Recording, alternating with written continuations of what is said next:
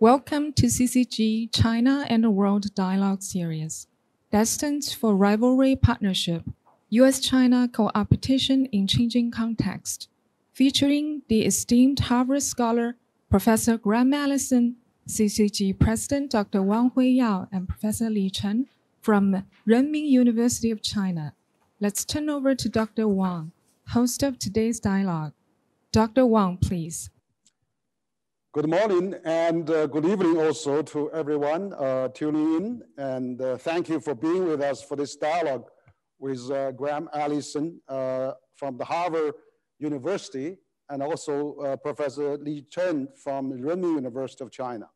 So we are live at the Beijing CCG new multimedia studio so that we're having this dialogue.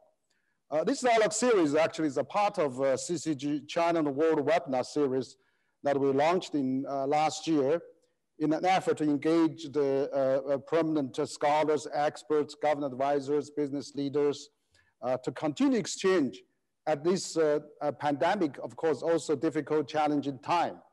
That we're really, we had Professor Graham Allison with us. So this section we are hosting Professor Graham Allison. And of course, Professor Graham Allison is a world-renowned political scientist and a leading strategist in the US national security and defense policy with special interest in nuclear arms control, geopolitical competition, and also strategic decision-making. He always at the front of the world affairs and has been a leading voice on issues like US-Soviet relations, China rising, Sino-US relations, terrorism, and also Cuba crisis, Middle East, and of course also on the changing international society, of course. So Graham Allison is also a Douglas Sterling Professor of the government at the Harvard Kennedy School, where he has taught for 5 decades. Allison is, of course, the founding dean of the Harvard Kennedy School. And also he was there until 2017, where he served as also a director of its Belfer Center for Science and International Affairs, which ranked #1 university-affiliated think tank in the world. He also, as Assistant Secretary of Defense in the first Clinton administration, Dr. Allison received the Defense Department's highest civilian award, the Defense Medal for Distinguished Public Service, for reshaping relations with Russia, Ukraine, Belarus, and Kazakhstan for the peace movement there. So as a founding dean, actually, of the modern Kennedy School, under his leadership from 1977 to 1989, a small, undefined program grew into 20-fold or maybe 30-fold, become a major professional school of public policy and the government. I've been really also very honored to have spent a year as a senior fellow at Harvard Kennedy School. We had many exchanges with Professor Graham, and it was really a fond memory. And also I know how many also Chinese policy decision makers has been a scholar there, and also has a great program which has actually many Chinese leaders and actually provincial municipality leaders have also gone through the training at the Harvard Kennedy School. But also as Assistant Secretary of Defense and President Clinton and Special Advisor to the Secretary of Defense and President Reagan, Graham has been a member of the Secretary of Defense Advisory Board for every secretary since Weinberg to Mattis. So he's well known. He's quite frequently consulted. He has the sole distinction of having twice been awarded a Distinguished Public Service Medal, first by Secretary Caspar Weinberg, and also second by Secretary Bill Perry. So that's very unique. He has served on the advisory board of the Secretary of State, Secretary of Defense, and Director of CIA. So Graham Allison also is the organizer of the Commission's Americans' National Interest and a founding member of a Trilateral Commission, a director of Council of Foreign Relations, and has been a member of public committees and commissions, along them with the Bay Carter DOE Task Force for Non-Proliferation Program with Russia, the IAEA's Commission for Imminent Persons, and the Commission for Prevention of Weapons of Mass Destruction, Proliferation, and Terrorism. So you can see well, this is more than enough, Henry. How about we do the topic? Okay, so I think that's probably enough there. And he's famous for his book, actually, Destined for War, Can American and China Escape Thucydides Trap, published in 2017. I had actually had the honor of his two books as well. I mean, he has actually given a talk at Center for China and Globalization in 2017 that for his very well-known book. And we had a very good discussion then for his very profound thinking there. And also, you were at Munich Security Conference. Actually, just last year we met you there. You had a very good, talk and at the Munich Security Conference. So I think that the discussion we're having today is really fascinating. The topic of today is the Destined for Rivaling Partnership, U.S.-China co-opetition in a changing reality. I think it's really fascinating we have this. So we also have another distinguished scholar, that Professor LI Chen actually is with us. LI Chen is an associate professor and director for Center of International Security and Strategic at the School of International Studies at Renmin University of China. And his research interests include strategic and diplomatic history, contemporary security and military strategy, and US-China security relations, on which he has published scholar articles in leading journals, such as Journal of Strategic Studies, China Military Science, and various public policy briefings. He's also a frequent participant of the various track 2 dialogue on Asia-Pacific security. And he's also a non-resident fellow of Center for International Security and Strategic at the Tsinghua University. Lee got his PhD from University of Cambridge in 2013, and he has a master from Peking University. So we have a young scholar joining us actually today. So let's begin, Graham, of our discussion today. And I noticed that you've been really widely consulted lately on many occasions. So really a great opportunity for you to join us. And we notice now this is also a very interesting time that President Biden has assumed office for probably less than 100 days now. And but he actually basically proposed, he favors now, said, okay, let's have a competition, but let's also have a cooperation. But also for Mr. Wang Yi of China, the state councilor, also said the NPC section that China recognized there's a competition, but also we can have a cooperation. So I think President Biden and President Xi had a very long 2 hours telephone call at the Chinese New Year that both presidents has expressed the desire.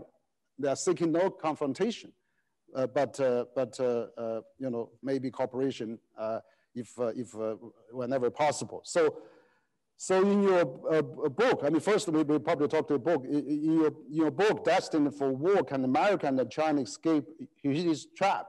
It's become a famous question now. Everybody is aware.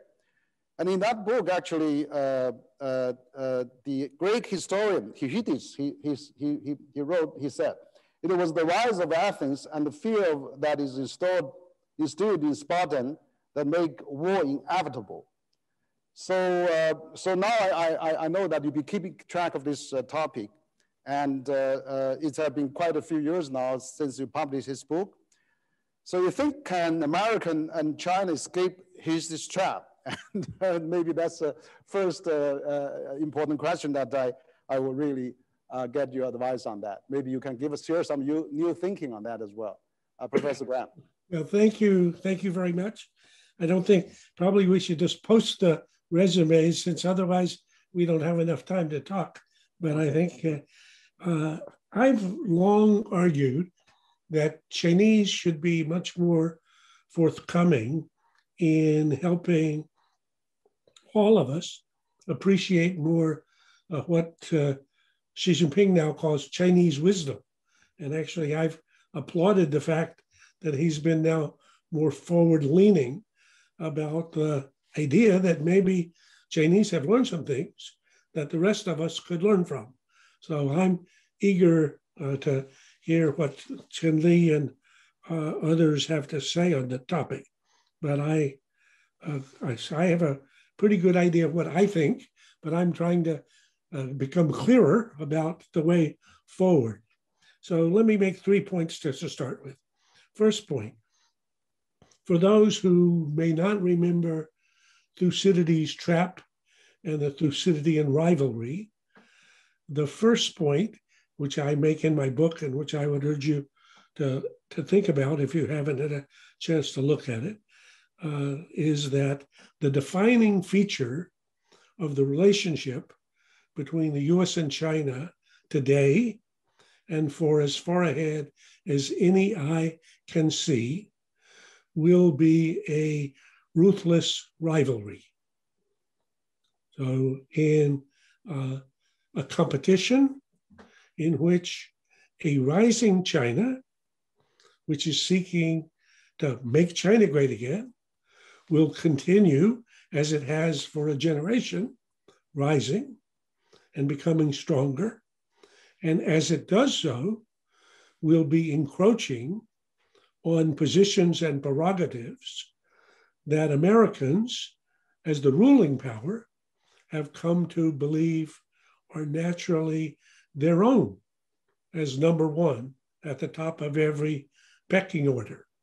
So if we put this against a historical, the canvas of history, the best way to clarify what's actually happening in this relationship is that China is rising, and as long as China doesn't crash or crack up, it will continue rising. So currently it has about a quarter the per capita GDP of the US, but of course it has 4 times as many people. So on the current trajectory, why shouldn't Chinese be as productive as South Koreans? Which of course they will be. And if they were, China would have more than half the per capita GDP of the US. But then it would have a GDP twice the size of the US.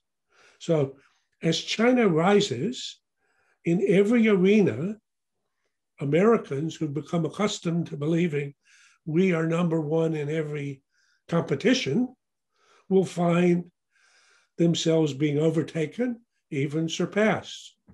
So beginning of the century, America was the major trading partner of everybody. 2021, China is the major trading partner of almost everybody. A generation ago, America was the manufacturing workshop of the world. Today, China is the manufacturing workshop of the world. So in the structural realities is a rising China that's impacting a ruling US. And I compare this in my book to like a seesaw of power, in which as China gets stronger and wealthier and more powerful, inevitably, that's the nature of a Thucydidean rivalry, that rise shifts the tectonics of power, the seesaw of power between the rising power and the ruling power. So that's point one. And I think that I know many Chinese colleagues have not wanted to accept the proposition, saying, well, China not really rising, it's already risen, or China is different, or I would say, best way to think about it, this is another instance of a pattern that we've seen since Thucydides wrote about Athens and Sparta, and that in my book I find 16 instances of just in the last 500 years. So this has happened for a long time. That's point one. Point two, equally important. We now live in the 21st century, where the objective conditions in the 21st century have condemned the US and China to coexist since the only option is to co-destruct. So two arenas here. First, nuclear weapons. We learned in the Cold War, and Chen Li is a serious student of the Cold War. I'm an old Cold Warrior.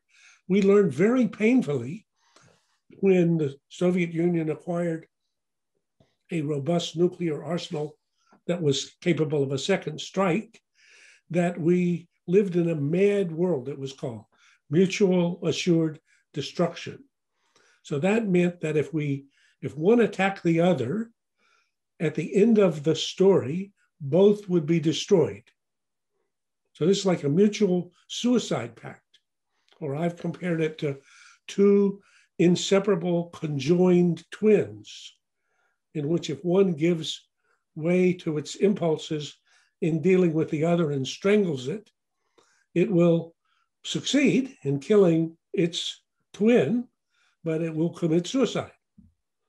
So that's the nuclear piece. And that's true in the relationship between the US and China today, even though the US has a much larger nuclear arsenal. It's still the case that if there were a full-scale nuclear war, end of the war, America is destroyed.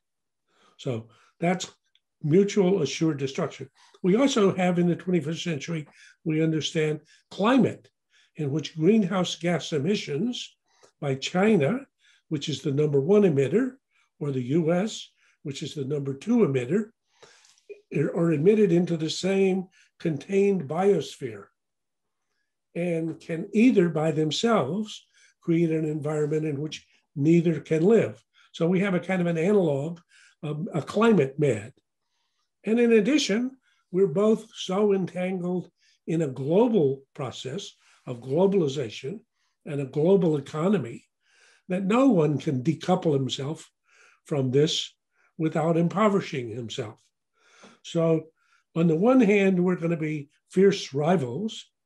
On the other hand, we're condemned by nature and by technology to cooperate in order to survive. So how about these two contradictory ideas at the same time? And that's why in searching for ways to escape Thucydides trap, I found very interesting the bit of Chinese wisdom, as best I can understand it, in the Song dynasty. So this is back 1,000 years ago, when in 1005, the Song, having found themselves unable to defeat the Liao, a northern Mongol tribe, negotiated the Chunyan Treaty, in which, as some historians have called it, they agreed to become rivalry partners. So they had defined areas in which they would continue to be rivals, but they had other areas in which they were thickly cooperating. In fact, it was a very peculiar arrangement because even though the Liao agreed that the Song were the major dynasty, the tribute actually flowed from the Song to the Liao. So the Song were paying the Liao, but the deal was the Liao had then to take whatever tribute was paid and use it to buy things from the Song. So you had actually an early version of the multiplier effect in economics. And this treaty, which I know many Chinese don't like because for whatever reason, the Song dynasty is not, I think, appreciated sufficiently. That's from my poor man's view of Chinese history. So apologies for that. But in any case, from my perspective, since I'm interested in not having war, this Chunyan Treaty preserved a peace between the Song and the Liao for 120 years. So I would say in the annals of history, a treaty that takes two parties who are in fierce rivalry and manages 100 years of peace between them has done a pretty good thing. Thank you, Graham, for your great illustration of your points. I think that you talk about this Thucydides trap, but I really liked your twin metaphor, the twin comparison, that we are now actually in a much more intertwined world. We are actually inseparable. It's a twin relationship. So if we, we have to work together in fighting climate change and all the other challenges, pandemic and all those things. So if we are really separate, we may end up both dying. So that is a great metaphor, this twin relationship. But also you mentioned about this historical last 500 years. You have summarized all those 16 incidents where 4 of them actually end up peacefully. So I know that Professor Li is a military strategist, a researcher. Actually, I think that Graham has mentioned about this this Song Liao in the Chinese history, whereas Chen-Yuan agreement between the 2 parties actually secured a peace for almost 100 or 200 years, and they have a 380 representative exchanges during this 100, 200 years. So that there is a possibility that that we can maintain this peace. So perhaps Professor Li can share a bit of your ideas how we can avoid this Thucydides trap, either China or internationally, based on your research on that. Okay, thank you, Huiyao, and thank you, Graham. And I want to have a few comments on Graham's remarks. And firstly, I think with regard to both the concept of the rising power and ruling powers, I think in particular for the experience of both the rise of the US in the 19th century or early 20th century and the rise of China in the last 70 years, I think the most important factor is home front. That is, we need to concentrate our effort on economic development at home and also solving our social problems. So I think this is one of the most important lessons. And my second point is that with regard to the challenge of great power competition and the risk of the great power competition, I totally with Graham that during the Cold War, the nuclear weapons is extremely dangerous. And I think in the 21st century, we also have other new technological challenges, such as cyber, and because our daily life depend on cyber, everyone knows that. And if the great power competition escalates, I think we will face serious challenges in the cyber domain. So we need to manage this competition very carefully. And my third point is about the relationship between Liao and Song, as mentioned by Graham. And I have 2 points here. I think the first point is that probably we need to have a long-term perspective because the Song Liao experience is a long peace after the long war.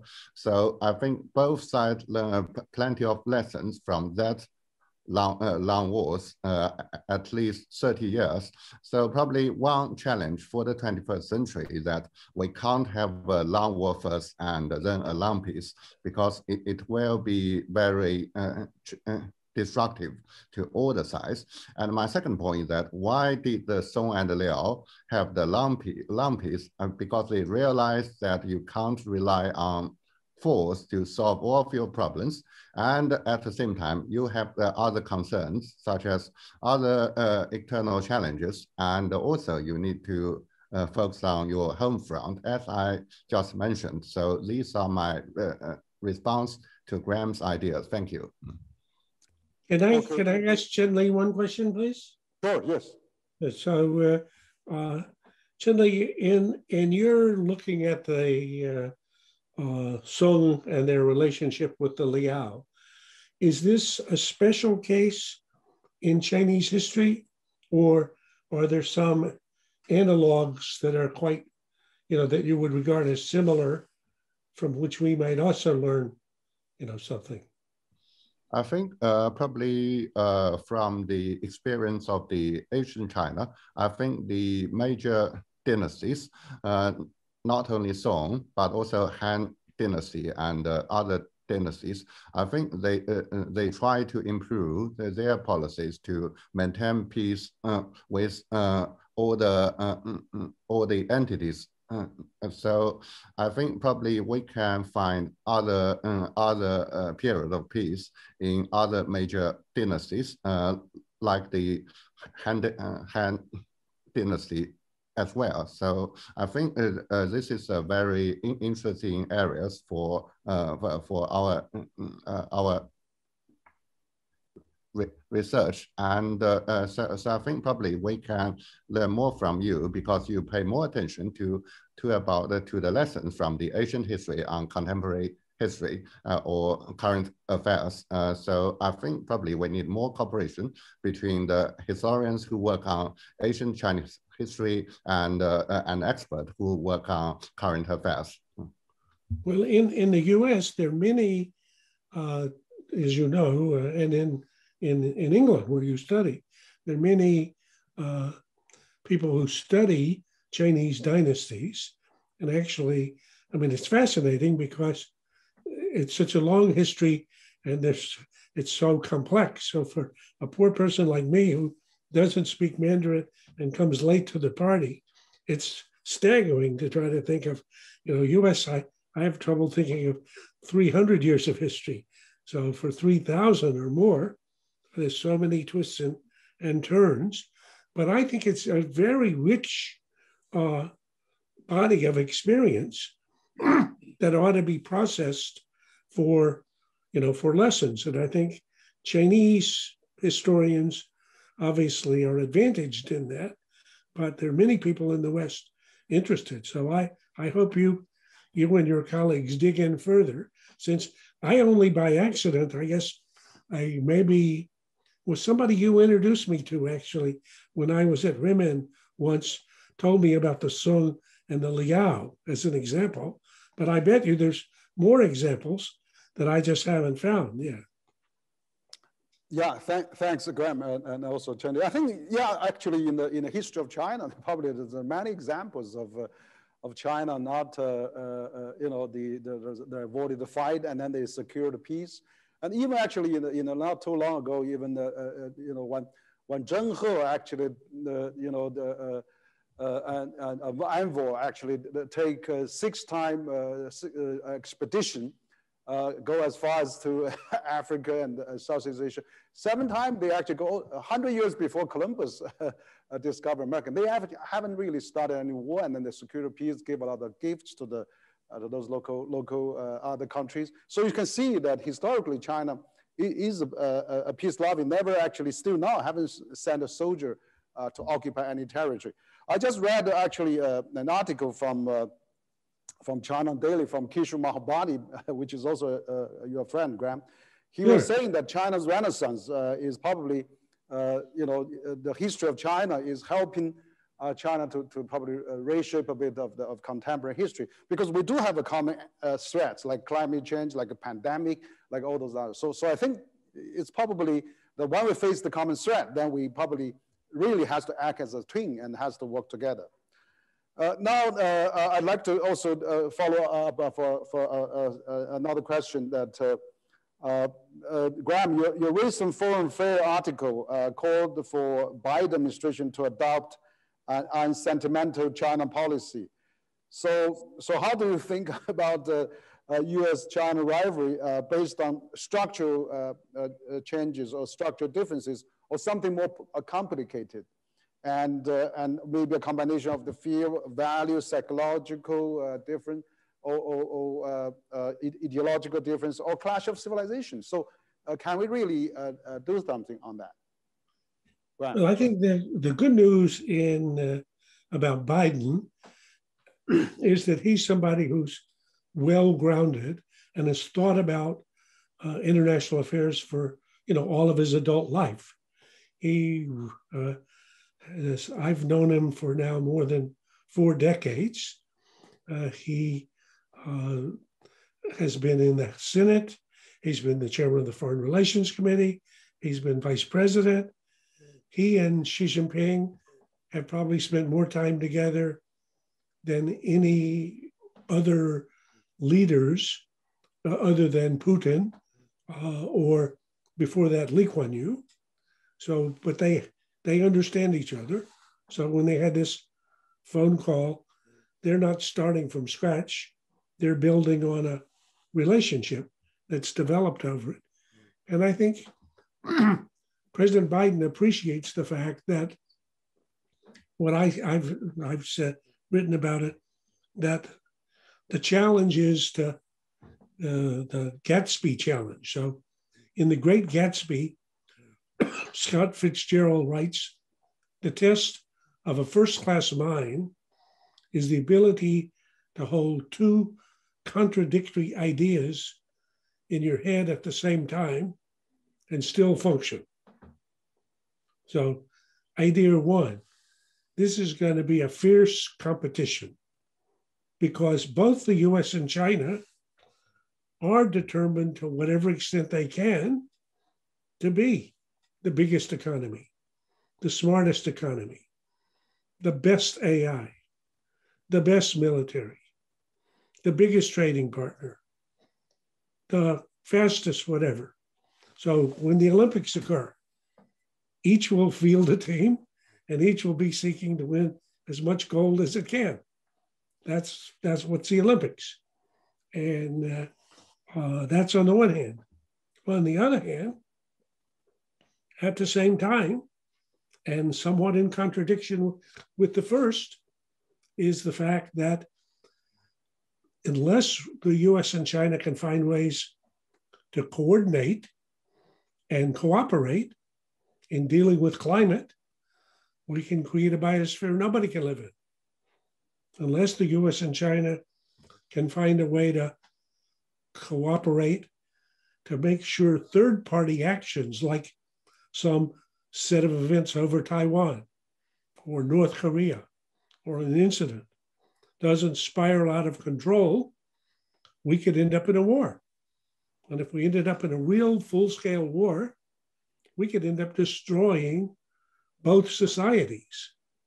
I mean, that most people can't imagine what that means. But as an old Cold Warrior who used to look at target charts and calculate the destructive effects, it could literally be the case that if we had a full-scale nuclear war between China and the US, both China and the US would be wiped off the map. They'd simply be gone as countries. Well, that's inconceivable. I mean, no human being could make sense of something that grotesque, but that's the physical capability of the weapons that exist. So we are compelled to cooperate to avoid sequences of events that could produce that result, to avoid letting unconstrained greenhouse gas emissions create a globe we can't breathe in.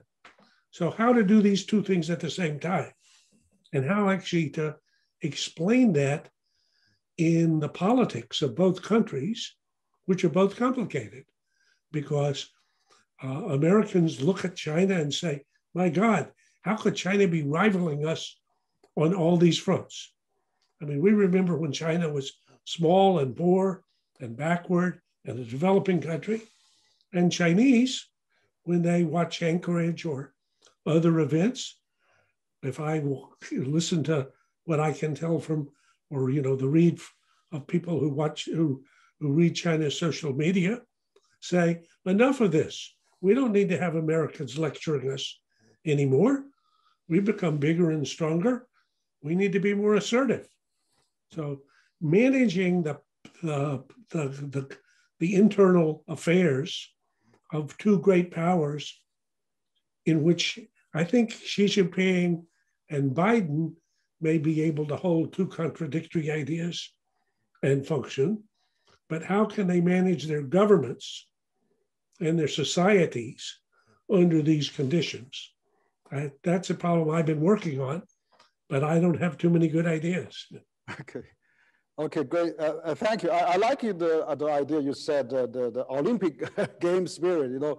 if we can conduct a peaceful competition where we all strike for gold medals and maybe we have a win-win situation, and then maybe, you know, that if we can, you know, we measure the country by KPI, by their domestic performance.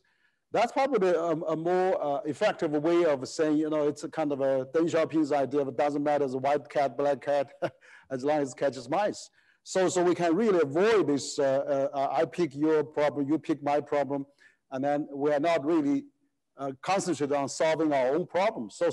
So this kind of Olympic game spirit, you know, higher, faster, and quicker is really suitable, I think, for this comparison of Sino-US relation. I'm actually still, I want to review the 12 Qs you mentioned in your Destined for War, Can America and China Escape Thucydides Trap? These 12 points that we have actually you know, read in your book. I think a lot of them still quite true, even though you have proposed them quite a few years ago. And so I would like to share that. For example, you talk about higher authority can help resolve a rivalry without the war, means maybe international higher organization. And the second, the states can be embedded in a large economic, political, and security institutions that constrain historical normal behavior. So that's also very true for the contemporary world, where all the countries are now have a larger, more economic and political and security institution to control our behavior now. And third is the wily statesmen make a virtue of necessity and distinguish needs and wants. So that's another good clue. And also fourth, time is crucial. Absolutely, we are in such a critical timing, and for the whole world to know we're going to head for the next 75 years after this worldwide virus war. And the fifth, the cultural commonality can help prevent a conflict. We have a globalization. We have a globalizing culture as well. So we're actually seeing a bit more of that. So can we really deepen that to prevent the conflict? Also, six, you said there's nothing new under the sun except the nuclear weapons. Of course, the nuclear weapons is a strong deterrent for us not to do anything. As you said, it's mutually assured destructive. Absolutely not possible. So mad, mutually assured destructive does make all the world madness, which is a very sound advice. And number 8, you said the hot war between the nuclear superpowers is just no longer a justifiable option, which is true, you know, because if China and the US all have a nuclear arsenal, and then if they really, anything trigger that, as you said, you know, there's a lot of conflict. If one conflict is out of control, we got the whole world destroyed, then that's really, you know, I mean, China now has more liability, more high rises, more fixed assets probably than the US now. We have 2/3 of global highway, also fast train networks, dams, bridges. I mean, you know, it's really not good for the US too. You know, US has all those beautiful country you have. So we should avoid that. And then number 9 is that leaders of nuclear superpowers must nonetheless be prepared to risk a war that cannot win. So that's really, you know, we have to have the global coordination and really preventing that. Number 10 is the thick economic interdependence raise the cost and thus lower the likelihood of the war. I think that's very, very true, because China has a per capita of over 10,000 GDP, US has per capita 6,000 GDP. You know, we are all relatively rich now, and we don't want to fight a war. I mean, nobody wants to do that. So you're absolutely right. And the number 11 is alliance can be a fatal attraction. And 12, domestic performance is decisive. You're saying that domestic performance is decisive, which is also correct. I mean, we should all focus on the domestic decisive on that, which is, you know, measure the country of its people's support. And to, for example, China lifted 800 million people out of poverty. That's probably the biggest human rights development in China. So those things I think are really still, you know, largely true. And I don't know if you have anything to add on that, or Professor Li have anything to add on that. Maybe Professor Li has 12 points. No, I mean, we can build on your 12 points and then we can expand that probably. Okay, so I think probably I was say a few things as mentioned by Graham probably in his early on comments. So because Graham is convinced that leaders of the two countries, I think, are determined to manage the competition, and he just said he is not sure whether the societies and the public opinions of the two sides will do so. I think probably one positive lesson of the Cold War is that we have two periods. The first is the mobilization of the both sides. At that time, we were, probably you are hopeful about the force, and you probably believe that pressure will work. But I think later on, both sides realized that pressures and force have limitations. And so I think then they passed the mobilization period of the great power competition, and they enter a new period of detente or stabilization period. So I think the key point here is that if we can manage crisis very carefully, and then we review the lessons of the competition, and not only the leaders, but also the ordinary citizens and the public opinion will realize that in the long-term competition, we need to talk with each other, and also cooperate with each other, not only to maintain peace, but also to solve problems. And Graham also mentioned the important factor of other parties here. And I think so even during a long-term great power competition, we need to work with both sides and with other parties to try to establish some security orders to accommodate all the interests, all the crucial interests of everyone. So I think this is why in the 1970s and in the 1980s, Cold War in Europe become boring than 1940s and 50s, when we witnessed plenty of crises. So these are my ideas. Thank you. Well, I think that I agree very much. And in the, I both discuss a little bit in Destined for War, but it's also a topic that I've studied for a long time, the Cold War, as you've been studying it, I think, very effectively. So in the Cold War, it gets started with the idea that these are two systems inherently so incompatible that one will have to destroy the other, and that would normally lead to war, but initially because the US and the Soviet Union are both exhausted from World War II, and then eventually, because they both acquired nuclear arsenals, they conclude that's not an option. So therefore, well, how about we have a war, quote, but don't use bombs and bullets by uniformed combatants. And in that Cold War, so-called, there early on emerged a set of constraints, some of which were implicit, some of which were explicit.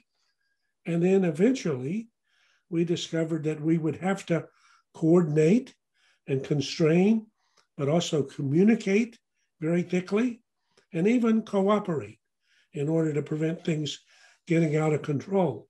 So I think the lessons from that set of experiences, even though the current rivalry between the US and China are very different, nonetheless can be very instructive. And I think, for example, I was doing something on this with people in Washington last week, and was explaining to them, even in the deadliest era or days of the Cold War, we were keen to have thick conversations and communication between the president and the president. So Reagan would often be criticized by his conservative Republican colleagues for why he wanted to spend so much time talking to his Soviet counterparts. And he said it's very important to talk to them because a nuclear war cannot be won, so must therefore never be fought. He was keen to negotiate with his Soviet counterpart, even to reach arms control agreements in which the US would forego doing something Americans wanted to do as the price for getting the Soviet Union to forego things we did not want them to do. And in every one of those cases, there was a problem of trust. And so you would only agree on things that you could independently verify. But this process over time stabilized to a degree, as you point out, and made it possible to avoid lots of potential crises that could have spun out of control and that almost did in the Berlin crisis or in the Cuban Missile Crisis. So I think there's no reason why in the rivalry between the US and China, we shouldn't pick up and dust off and adapt all of the lessons that were learned from the earlier period about the necessity for communication at many levels, for thick communication, for crisis management procedures, even for crisis prevention procedures. So I think that would be actually a big addition, Henry, that Chen-Li and his work and those of others might add to the list for avoiding being sucked into the vortex of a Thucydidean dynamic that could ultimately drag us into a war. Great, and thank you both, and also Graham for you actually add some new thinking on that. I think it's a great idea, the crisis management. You mentioned about during the Cold War, even US and Soviet Union has such a fierce competition. They still maintain high-level dialogue. I remember also there was a kitchen debate even at that time between Khrushchev and also Nixon there. So, and also, I think this kind of Olympic game competition, peaceful competition among the countries, like Thomas Friedman actually mentioned in his New York Times, saying China is doing an Olympic of the country level, so that maybe the world can have a peaceful competition for that. I have an idea for that. I think you're absolutely right. When we have a common pressure, a necessity to work together, like this pandemic, we have to fight together. But also, I noticed that President Biden just a week ago announced this massive, gigantic infrastructure plan for the US, which is enormous. And also, China has been able to develop very well on the infrastructure front. So, China has set up an Asian Infrastructure Investment Bank. So probably we need some new Bretton Woods moment, and then maybe we can add on. Can we work with US to build up a world infrastructure investment bank so that we can really have some common interest to work on with US and to build up larger pies to share and to distribute so that we don't have to really fight, right? I mean, we have some large interest to draw us into that. That's one recommendation that I can think of. The second recommendation I can think of to add on your list is that you mentioned about EU as well. I mean, EU actually is, I don't see the EU as a problem. EU actually, if you talk about EU as a whole, is probably the largest economy in the world.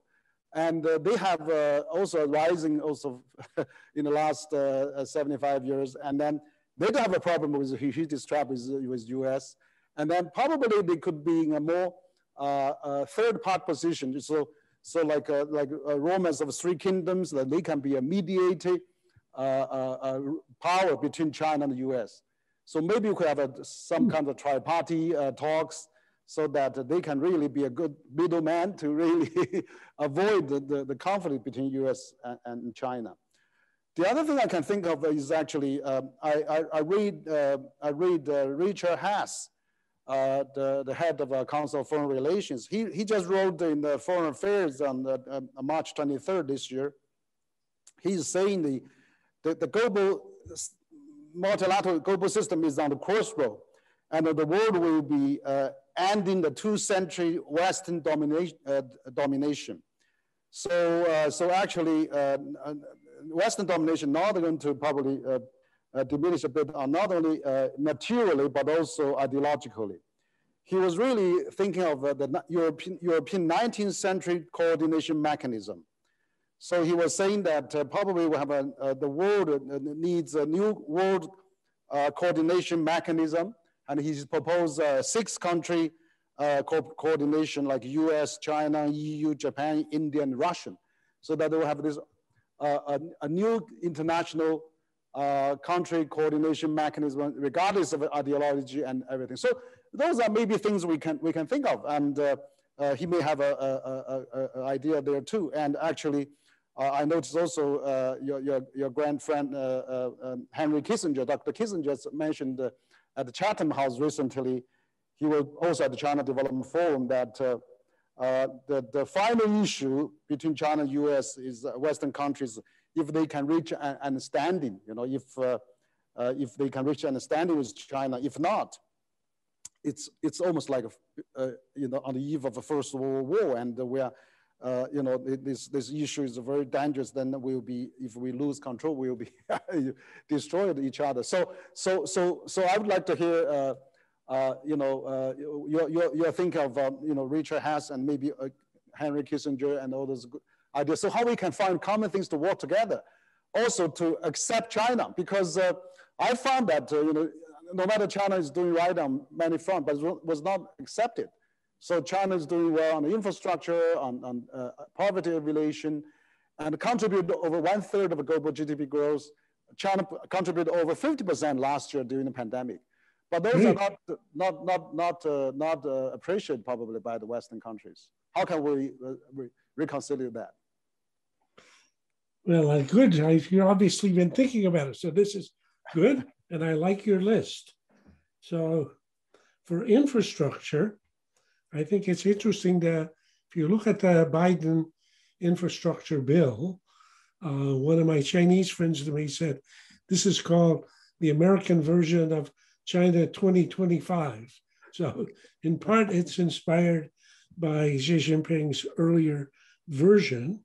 The other thing I would say about this, half in jest, for those of you who haven't seen my TED Talk on Thucydides Trap, I have in it a great graphic picture of the contrast between Chinese infrastructure and American infrastructure. And with the proposal that the Chinese could teach the Americans many lessons here. And I compare 2 bridges. First, the bridge outside my office that goes across the Charles River between the Kennedy School and the business school, and a bridge in Beijing, which has 3 times as many lanes of traffic, which was also renovated. And you could guess how long each of them took, but you won't believe it until you see it. So I would say, go look at it. It's a 17-minute clip. You can go to the middle and find it. It takes about 2 minutes, but it's hard to believe. So the US could learn a lot from China in infrastructure development. In the period in which the US was building one high-speed rail going from a minute ago from Los Angeles to Sacramento, and actually got into it $85 billion worth and gave up, China built 12,000 miles of high-speed rail. So there's a lot the US could learn on the infrastructure front. The EU and the three-body problem, or the 3 kingdoms, that's very interesting. I have to think more about that. On the new concert that Richard was arguing about. I think basically a lot of people have taken this analog to what happened at the Congress of Vienna and the Concert of Europe. But I think the differences between circumstances today and then are so much more substantial than the similarities that it's not a very helpful analogy. And then for Henry, whom I talked to a lot about this, he believes that if the competition is totally unconstrained, if we're not able to develop some both implicit and explicit constraints on the competition, particularly in the areas where cooperation is necessary for our survival, that the outcome will be catastrophic. I agree with that. So, I mean, I think the place to start is Thucydidean rivalry that most often leads in catastrophic destruction. That's insane. That'd be insane for China, insane for the US. So the imperative for all of us is to find a way to escape Thucydides trap. And that's why looking everywhere we can, rivalry partnership in the Song Dynasty, or lessons from the Cold War, or lessons from the period, as Chun-Li said, when the US rose to rival Britain, wherever we can find lessons, I think we should be all out actively pursuing them and collecting them. And I think fortunately, we have both in Xi Jinping, who gets this completely. I mean, he says, why do we need a new form of great power relations? Because we know what happens in the old form, the Thucydidean dynamic. Biden understands this very well. What are we worried about? He's worried about this being an unconstrained rivalry that ends up with a catastrophic outcome. So I think we have an open door for ideas if we have any very good ideas. So that's why I applaud your, trying to stir this pot.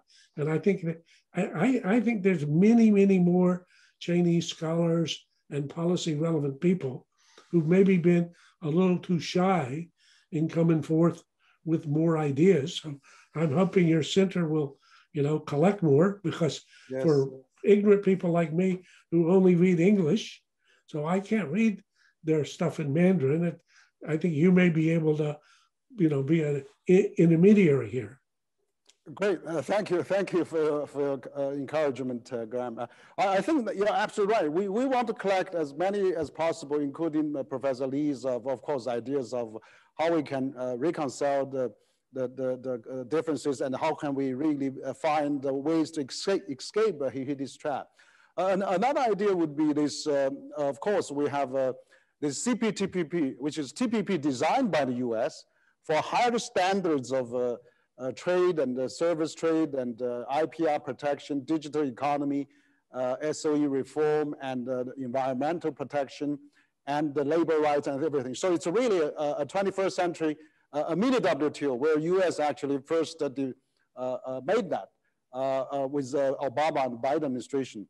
But now President Xi said at APEC summit, China is interested to join that. China is interested to come up with all the higher standards.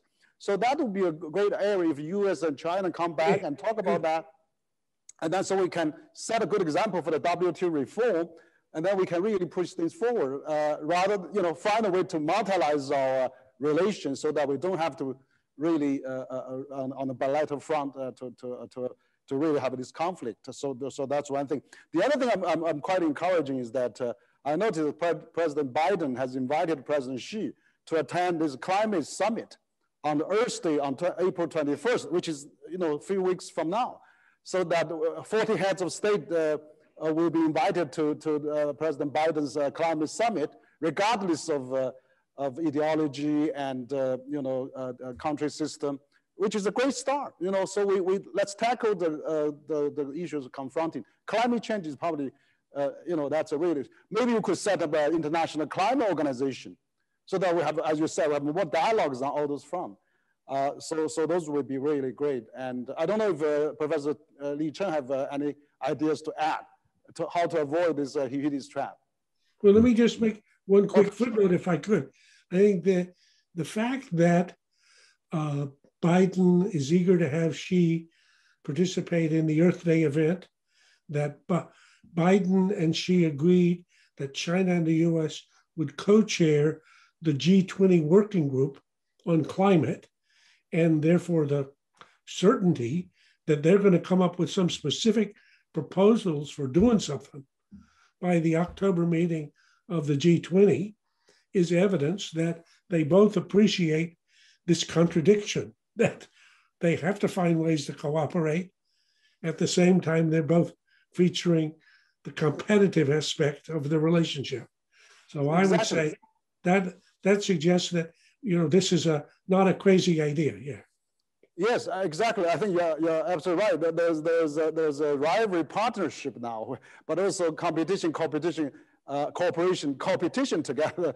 You know, I mean, also China National Semiconductor Association has now set up a working group with American Semiconductor Association, which is great. So we hope there will be more discussion like that. Maybe we can resume the consulates that shut down in Houston and Chengdu, and then we can, you know, have a few good examples, build trust building on that.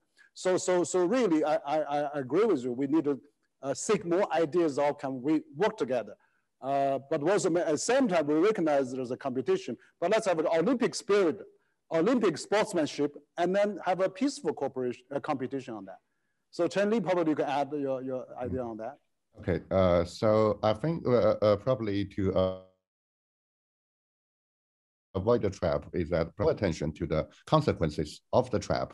So I think probably this is the advantages of the leaders and people who in the early Cold War or mid Cold War, because those generation of peoples are very familiar with the appearance of both the Second World War and for the older generation, they were even familiar with the First World War. So they know what's the consequences of the trap. And I think later on, they also develop their ideas about the consequences of nuclear war. But I think one challenge for people today, probably not for Graham, but for young people like me, is that we live in peace for so long. And probably some people are excited about progress of our countries, but probably we pay less attention to the consequences of great power competition and conflict. So I think in terms of perceptions, we need to put more emphasis on the consequence of the trap in order to avoid the trap. And I think with regard to the economic development, and Graham is very, very generous, said that the US need to learn more from China. But my idea is that the US also have plenty of things in its history to learn as well. In particular, for example, in the early 20th century, and even during the Second World War, that US production, I think it's very impressive. So I think there are a few lessons here. One is the business concentrate on professionalism, and the second is better working relations among society, government, and business communities. And I think actually China learned a lot from the US business community and the efficiencies of the US government. I think in the later part of the 20th century, and we also, so I think probably open-minded about lessons from others is very important. Thank you. Great, thank you. Yeah, we have to learn from each other. We are living in the same planet. We have a lot of common threats, a lot of common interest to work. So it's really totally different with the Cold War time and also the First and Second World War. We are now in a really common prosperity world, and we need to compete with Mars and or other outer space. Maybe we'll go to send people into the space. Maybe, you know, as Earthmen, as the Earth community, we really have to work together. So thank you, Graham, for taking all this time. Finally, we have some questions because you are so popular here. We had over 1 million viewers online, 1 million on different social media watch us live, and so we collected some questions, and so I have some question. One question from Sohu.com, which I think you answered part of that already. Can China and the US avoid Huiyao trap? And we have another question from China Daily. With regard to current situation, what's your suggestion for both government? What's your comment on the China-US Alaska meeting? You probably also mentioned part of that, but you can comment again. I have another interesting question from Guancha Media, which is based in Shanghai. And he said the article and sensational China policy, the case for putting vital interest in first, co-authored by you and Dr. Fred Hu, published by Foreign Affairs on February 18, has been translated by their website. It begins with a paragraph written by the US President Joe Biden's senior Asia advisor, Kurt Campbell, and the President's National Security Advisor, Jack Sullivan, wrote in the Foreign Affairs in 2019. The era of engagement with China has come to an ceremonial close. So when it comes to March, we saw a dramatic stance taking place in Alaska, where China Director Yang Jiechi and also said, the United States does not have a qualification to say that it wants to speak to China from a position of strength, in reply to Mr. Sullivan. Not long after that, the phrase was quoted by President Putin of Russia in an interview. So the question from that Guancha Media is that, from what position will Biden administration engage with China in the status quo? So he has a very long, preparation for that. There's another question also, China Review News Agency. There are voices criticize China being more tough in its diplomacy. So what's in your opinion of China's diplomacy or foreign policy, and what influence do you think it will have on US-China relations? So comment on China foreign policy as well. So basically, 2 or 3 questions. I'm sorry that we run a little bit over time, yeah. Okay, let me try to just, all of them are good questions. I won't do justice to any of them. I think the Anchorage meeting, both parties showed they're going to be tough with each other. They're going to be clear-eyed about their interests first, and that they're going to lead with competition rather than cooperation or engagement.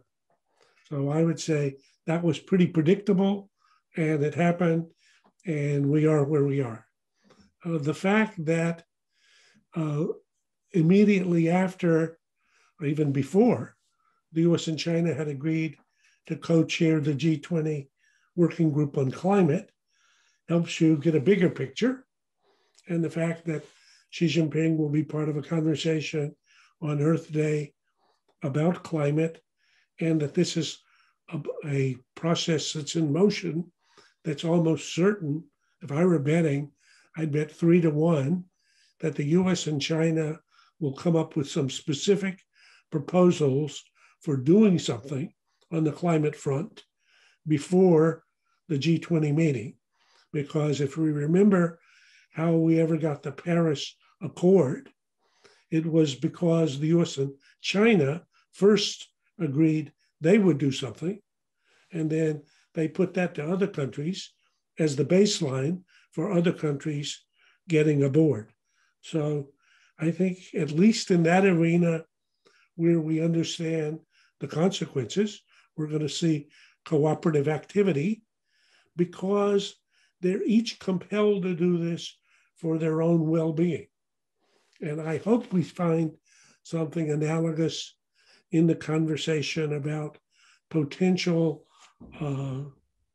sparks that could trigger spirals of misunderstandings, like Taiwan, like North Korea, like Iran currently, where actually, interestingly again, the P5+1 conversations will go on next week about the Iranian program, in which the Americans will be sitting just slightly outside the room because President Trump mistakenly, in my view, withdrew from the P5+1 agreement that China had been part of negotiating with Russia. So I think we shouldn't be misled by the atmospherics. We should keep looking at underneath all this, what actually is happening. And I think what's happening is an appreciation that this relationship is going to be fiercely competitive because the US would prefer its position and China would prefer its position, and the relative power of the parties has been changing and will continue to change. So that'll be very difficult. But at the same time, I think both are capable of attending to the arenas in which they have shared interests. And I like very much, to go back to the earlier suggestion you mentioned, Henry, that China might come to TPP and the US might come back to something like that. That would be a big benefit for both of them and for all of the parties that would, basically, we know that trade agreements that create win-win situations produce a bigger pie for everybody. So on the era of engagement being over, I think that's right. The kind of engagement that we imagined for a generation in which a poor, backward developing China would essentially follow in American footsteps and American instruction and take its place in an American-led international order is past. And I don't think that the efforts to try to reconstruct or resurrect anything like that make sense. So we're not going to go there. And as to looking forward, I think that basically, I think it's what we've said before, that this is going to be a fierce rivalry and it's going to be a necessary partnership, and nobody would necessarily choose either, but both are baked into the conditions that we face. One, the geopolitical conditions that are shifting this seesaw of power. The other, the realities of a 21st century world in which nuclear weapons can destroy us all, and in which unconstrained greenhouse gases can make an unlivable climate. Great, thank you, Graham. Your advice and concept is really very, very important to all of us. And I know that you have many your previous students, your former colleagues that working at the current Biden administration. You'll be frequently consultants. So your idea, your wisdom is needed in both US and China and the world.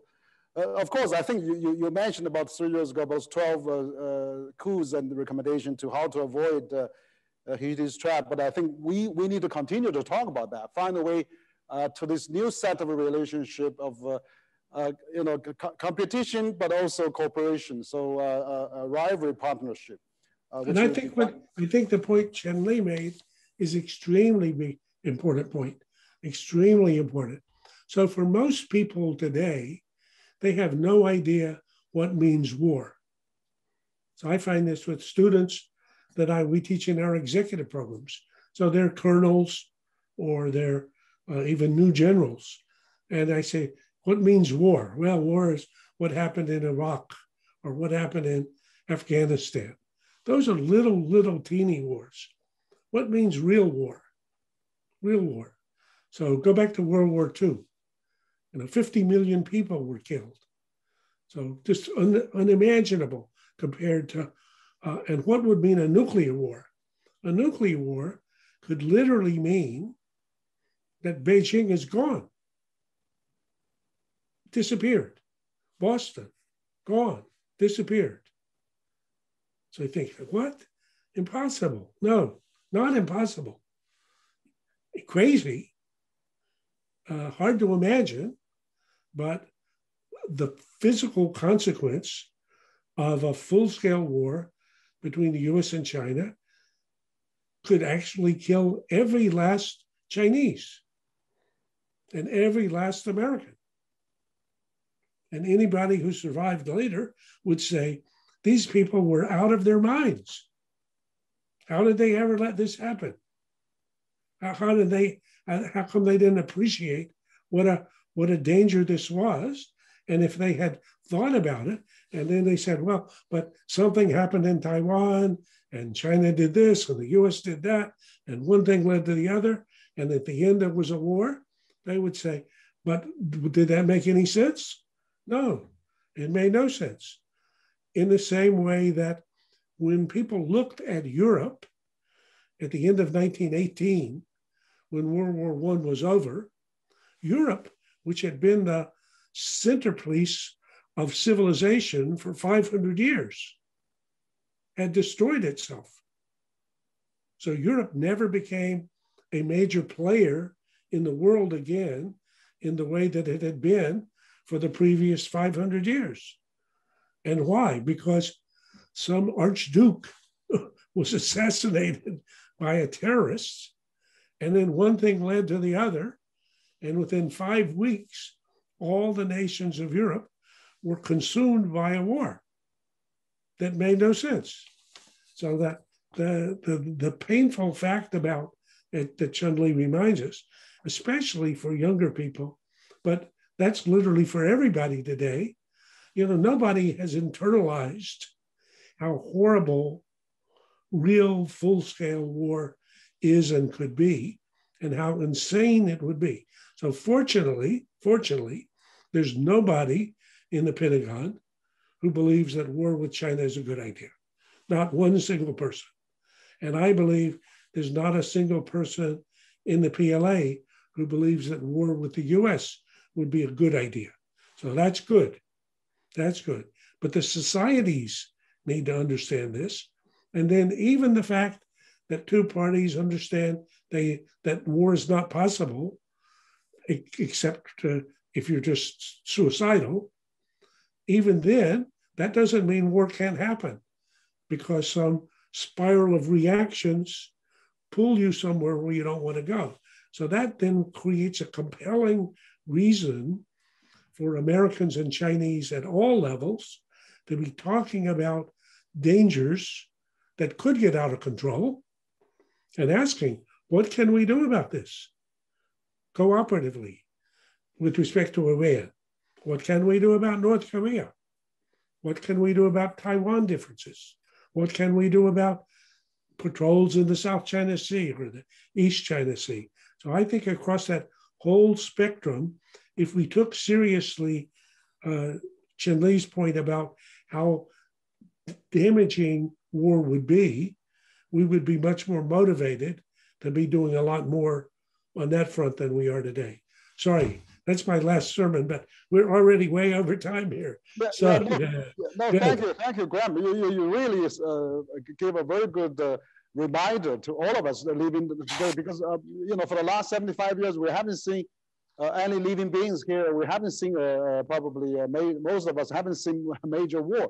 I mean, the war of that magnitude, as you said, you know, mutually assured destruction is absolutely crazy and silly, and of course the madness. So I think that we should really avoid that. So I'm glad to see we had this really productive discussion, and we actually today trying to find out a way to escape Thucydides trap that you have proposed, this century question for all of us to pondering, to think about.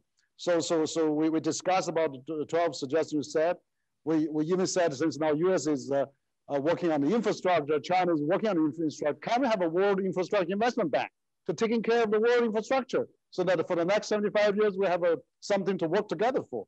And of course on climate change, that President Biden invited President Xi to a John Earth Day Summit, which you said they're probably going to, both leading the G20 group, being the two largest polluters of the world. We have to set good examples on that to work together. And pandemic fighting as well. We have, even though we have had the Third World War, we have the worldwide virus war, which is also devastating for us all to work together. Also, we should maybe have a larger trade promotion, like both join the CPTPP, so the trade and prosperity can keep us out of the war and intertwined, become like Thomas Friedman said, one country, two system, or three country, two, one country, three system, whatever. So I think, you know, there's a lot of recommendations that we really want to work on. You're right. I mean, when Biden and Obama, John Kerry told me at a Munich Security Conference when we had that event together, Graham, that, you know, they will actually invite China to join the Paris Peace Accord. You're right. If China and the US agreed on the Paris Accord is there. So we, both countries, have to work together on that. And we have a more responsibility for that. And I think we have to find a way to, you know, get out of that. And President Xi was really forthcoming by committing at the UN summit that China is going to achieve carbon neutral before, not by, before 2060.